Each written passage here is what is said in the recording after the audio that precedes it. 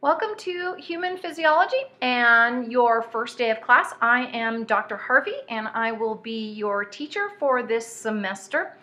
And you can contact me through Canvas. You can contact me either through my VVC email or you can contact me at this extension. Now, before we start talking about physiology itself, I'm just going to change my screen really fast and we're going to go through your syllabus and talk about things that are required for you, and then we're also going to go through your Canvas page so that you can see how the class is set up. So again, this is Bio 231 Human Physiology and I'm Dr. Harvey. And when you look at your syllabus, you'll also be able to see your course section will be on there, and as you scroll down, you'll also find on this first page the days that you have, vacations, that kind of thing.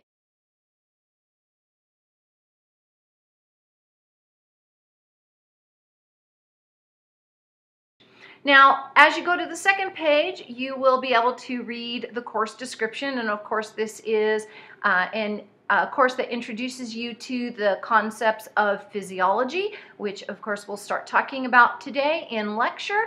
And then you can also read the student learning outcomes. These are all about the things that you're supposed to know by the time the class is over. Now, you should already have been screened for your prerequisites, which would include a chemistry class at the college level, and then of course a biology class, which could be any of the bio series 201, 202, or you probably more likely took bio 100 and 107 or 107. You don't have to have both. And then anatomy, which is your bio 221 here at VBC. And then of course attendance. You're not attending in person. However, there is a lot of work in physiology. This is not an easy class. It does require quite a bit of your time and effort. So you just need to make sure that you're staying up on your video lectures. And what I would suggest to you is, if you're going to do this class appropriately, I would suggest that you act like this class is either a Monday, Wednesday, or a Tuesday, Thursday class, and you watch your video lectures on those days. So you kind of set up a calendar and say, okay, this would have been a Monday, Wednesday class anyway, so I'm going to watch my video lectures on Monday, Wednesday. You cannot pass this class and receive a good grade if you are not watching the video lectures. I have found several students have told me that they tried to take this class online and they never watched a single video lecture and they couldn't understand why they failed. Okay, so you just can't pass physiology without watching the lectures. Now, you do have the ability to withdraw, and you can drop this class, and there are certain days where you're able to drop the class, but after certain days you're not able to do this anymore. And so you want to make sure that you're looking on WebAdvisor, when is the last day to be able to drop the class or not. Now, as far as the lecture exams are concerned, we are going to have 4 separate lecture exams in this class, and that includes the final. And just so that you know, the final is not cumulative.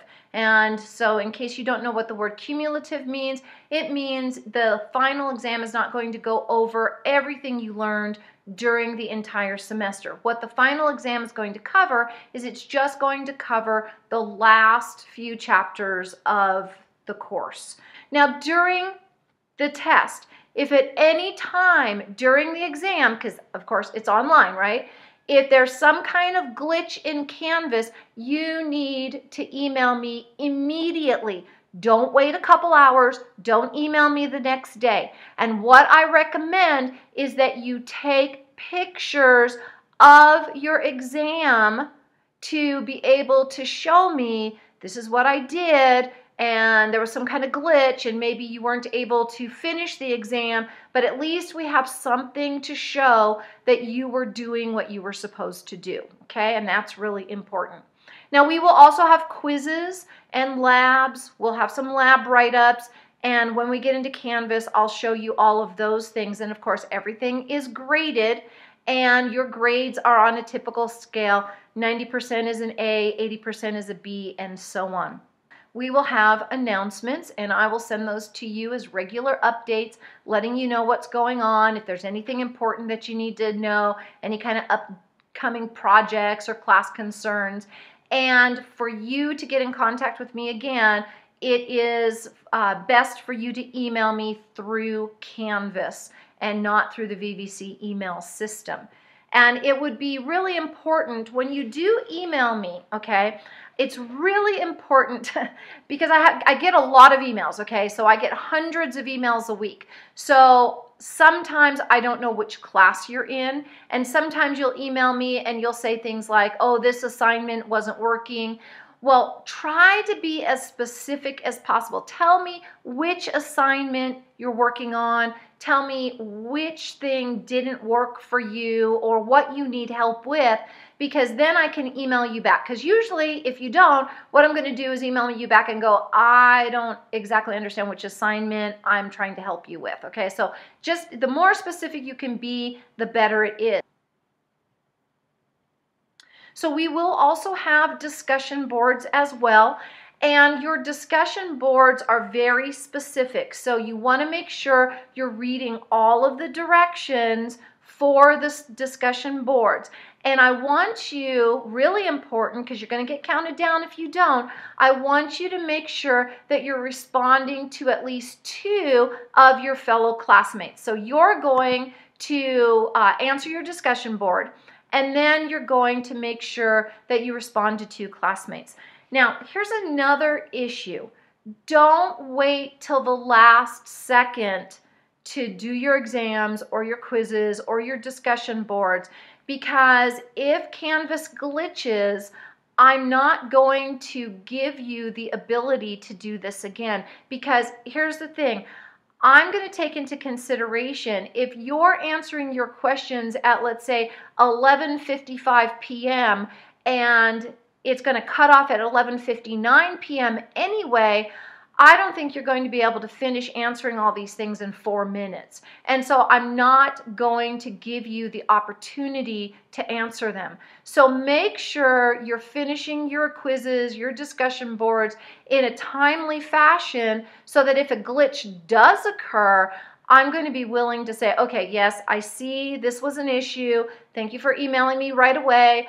I will help you with this, okay? So be aware of that. However, there are no makeups for quizzes. There's no makeups for labs. There's no makeups for discussion boards. If you have a school-approved excuse, I will allow you to make up an exam. However, I won't allow you to make up the others. So keep on top of things. So the way that I have the classes set up is that modules will open on a particular day, and then you have a week to respond to those modules. And so again, I will show you in a few minutes how that is all set up, but you can read a little bit on here. But you'll also see it on your calendars on Canvas as well. If you do have any special needs and you require any ADA assistance, please make sure that you are contacting people at VVC in order to figure out the best help that you can get. And if you're not sure who to contact, please email me and I will help you as best as I can as well. And we've already talked about this. Don't cheat, okay? I don't have anything else to say on this. And that includes plagiarism. So be very, very careful when you're taking things from the internet, okay, that you're not plagiarizing things, okay? And you should, by now, you've taken English classes, you should know how to paraphrase, you should know how to be able to do this so that it would not be considered plagiarism. All right, and then the best thing about this syllabus of all, and aren't they cute? They're my bloodhound puppies. All right, so enough of all of the syllabus and all that kind of good stuff. Let's talk some physiology. And physiology basically is the study of the function of plants and animals in their normal state. So you've taken anatomy already, and what you studied in anatomy was all about form. Physiology is all about function. How do things work? How does the human body work? And that's what we are going to discuss in this class, because this is all about human physiology. Now, you can see the picture below. This is how we're going to go through the physiology class. So physiology really is a lot about chemistry. Now, don't groan. I know how most of you feel about chemistry, and I get it. Usually if you have a biology, physiology brain, you don't really have a chemistry brain. Some of you will be lucky to have a brain that really clicks with both, but most of us, including myself, aren't really chemistry brains, okay? I do have a degree in chemistry, but it's not my most fun subject. But to understand physiology correctly, we do have to review some chemistry. And so we're going to really start with that. And we're going to go over atoms. And again, this is going to be a quick review for you, just to kind of refresh your memory. We'll talk about molecules, and then we'll move into the cell. Now, the cell is all about chemistry, so we're going to use some of that chemistry to describe what's going on with the cell, and then to talk a little bit about tissues, and then we're really going to jump into the organs, and we're going to talk about organ systems and how all of those systems work together to make a functioning human being, because, of course, that's what this is all about, and that is what is very important. Now, we're going to try to make this class interesting, and so we're going to talk about what we call teleology, and we're also going to talk about mechanisms. So, teleologically speaking, it's all about why do things exist? Why do things happen? And mechanistically speaking, it's all about what's the purpose of this? How does it actually work? How does it function? What are the processes involved? So we're going to try to talk a little bit about both. It does make it a bit more interesting that way. And so, for instance, okay, so we're going to talk about how do you breathe? But then, why do you breathe? Why do you even need to breathe? And you think, oh, well, that, of course, is just easy. But really, is it? Because, for instance, I have a very good friend who works for NASA.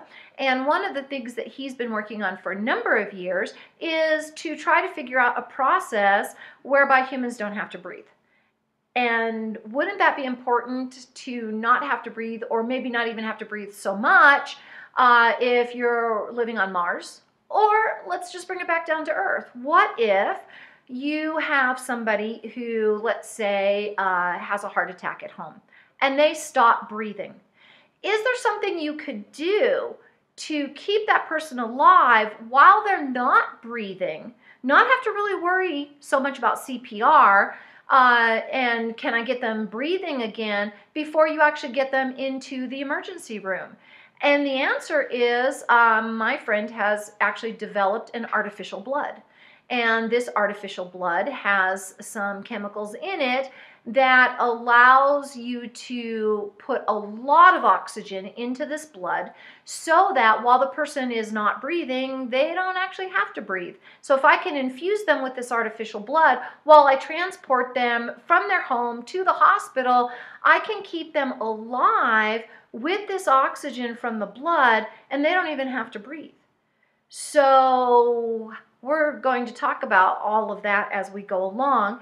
And of course, how does our blood flow? How do red blood cells transport oxygen? And are all of these actually that important anymore with all the new chemistry that's coming out? So why does your blood flow? Why do you have to have this oxygen? What's going on with all of this? We're going to try to talk about all these different things through the various different organ systems to try to make all of this interesting and, of course, make sense to us. But I want you to know that one of the major concepts in biology, physiology, doesn't matter what it is homeostasis. Now, homeostasis is all about the balance of the body.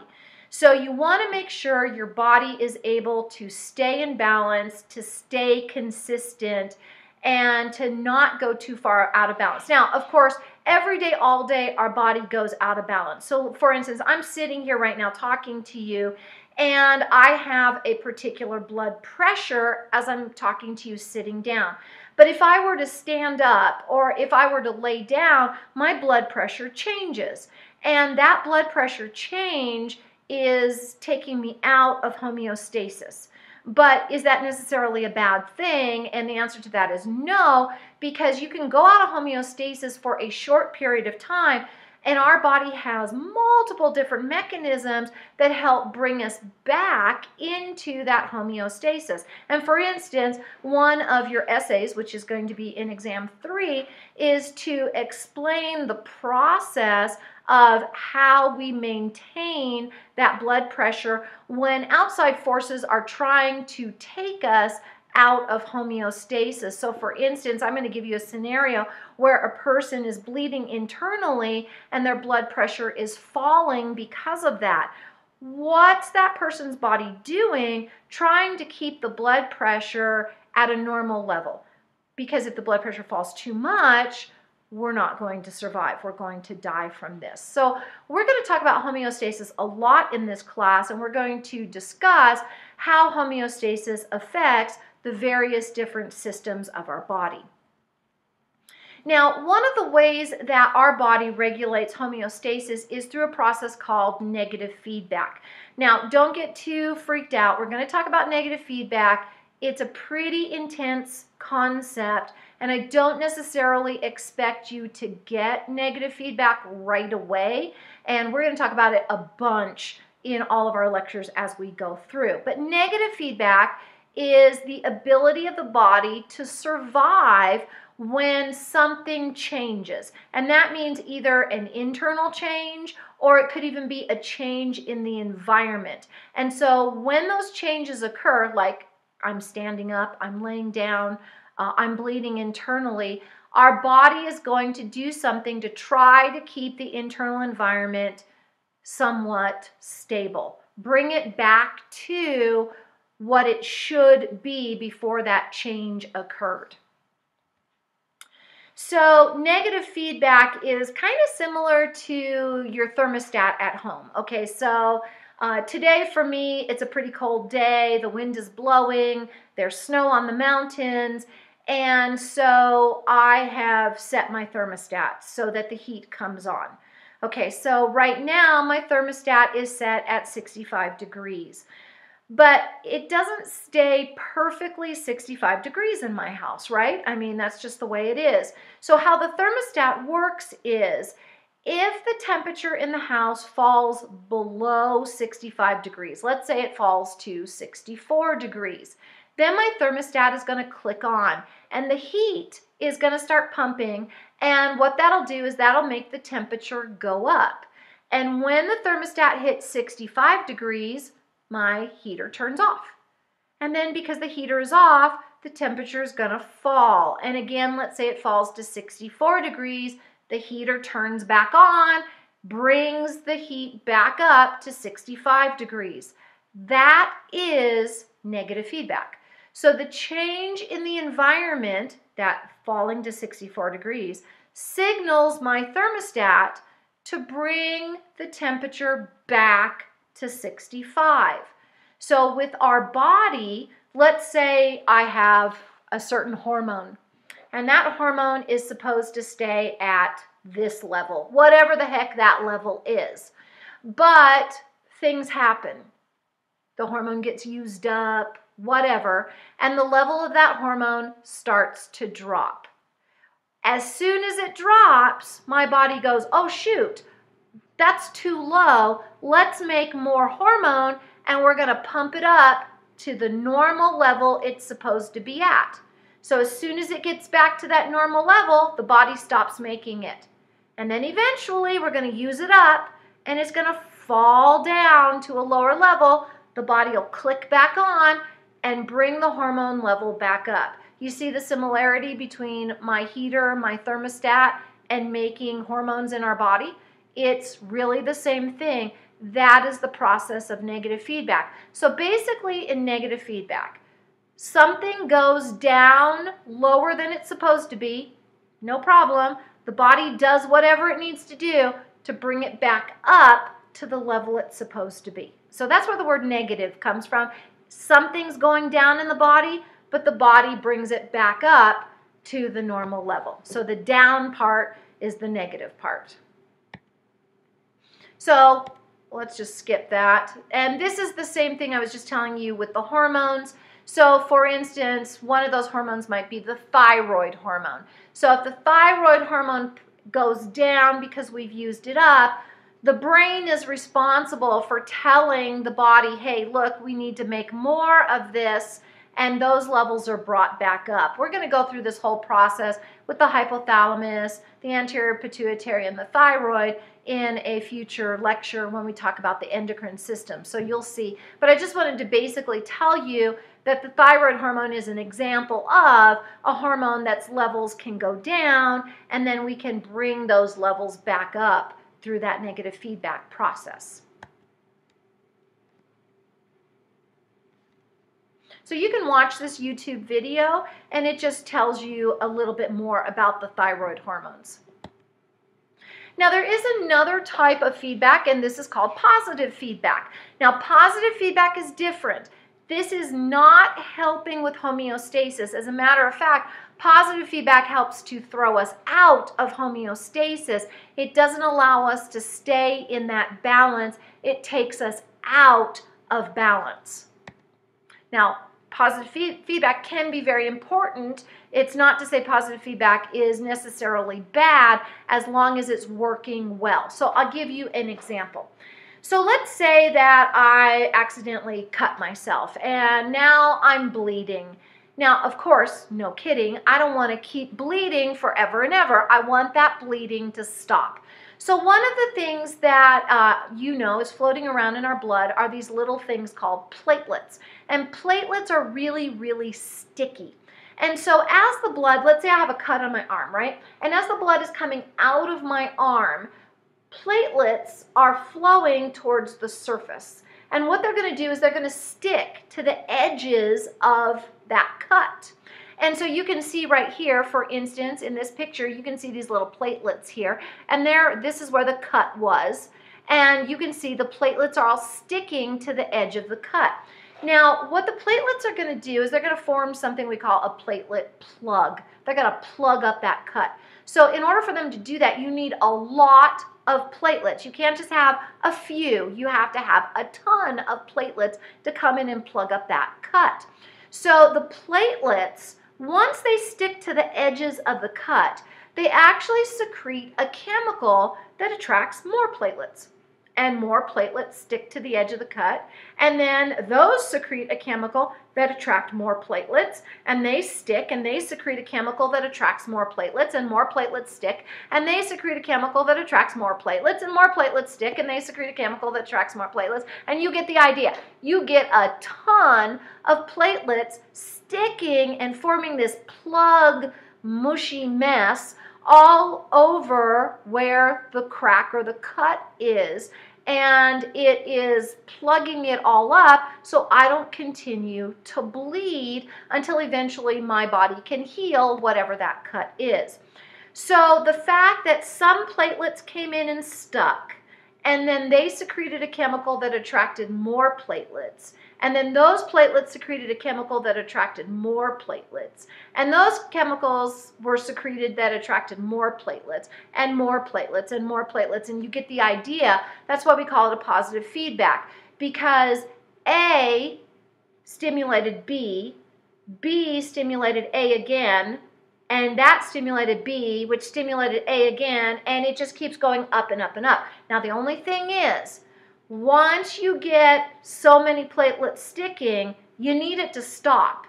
There has to be what I like to call a shut-off switch, or you have an issue. I mean, imagine this for a second. What happens if platelets just keep sticking and sticking and sticking and sticking, and they never stop sticking? I have sticky platelets all throughout my body. I start getting clots everywhere, and this is not good. This is what we call pathological. It's not a good thing.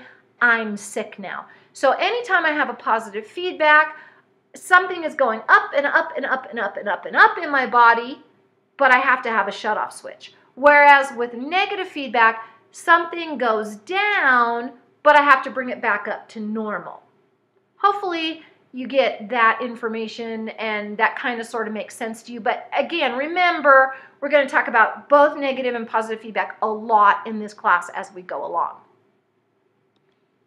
And then there's a little YouTube video that you can also watch that helps to explain positive feedback a little bit better. This last slide has to do a little bit more with your essay questions. And so I wanted to talk to you just a little bit, and again, I'm going to talk to you a whole bunch more as far as your essays are concerned as we go along. But when I give you your essay questions, and I'm lecturing on them, I will very typically do these in a format that's called a concept map. And a lot of times also it can be referred to as like a flow chart. So I'll write a point up and then I'll put an arrow and another point and an arrow. It just makes it easier when I'm lecturing to you. However, that does not mean you can do that for your essays. It is an essay question, so it has to be written out in essay format. It can't be written out in a flowchart or a concept map format. It has to be, and not bullet points either. So sentences with periods, and make sure that it's written out. And I'm not going to count you down, but it really would be preferable if you wrote it out also with paragraphs as well, because it just makes it easier for me to read. But I just want to make sure that you realize you are not to be writing your essay questions the way I write them on the board. I write them more in shorthand. Your job is to write it out in longhand, to fill it fully out, to answer the question fully. It is as if you are answering the question as if you're the teacher now, and you're teaching someone else this concept who doesn't understand it. And I know we haven't really talked about essays yet, and it'll be a couple videos before you see those essays, but it's okay. I just wanted to kind of make this clear to you right now, okay? All right, so that is the end of your first video.